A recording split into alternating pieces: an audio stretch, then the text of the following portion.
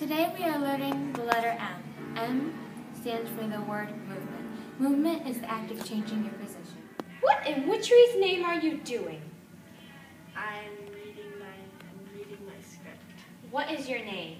Nikki. Well, Nikki, how are you supposed to get into the audition if you don't have any movement? No thanks. I think I'll stay here and wait for my friends to text me. No thanks. This young lady needs manners and a game. Let's cast this. Move your feet. Cartwheel. Do the Macarena. Hopscotch. Kung Fu. What? You know, like fighting? Oh. That's better. Now you can stop. I can't stop! The Karen is forever on me! Stop! Stop it! Stop it! Oh my god, look at you in 1 second. Good thing that was just a dream. Maybe I should add more movement to my acting. Hey, I have a game we can play. Do you want to join? Okay. So, this is our game. I act as an object, and you can say if I did good. So, what should my object be? A clock? Sure.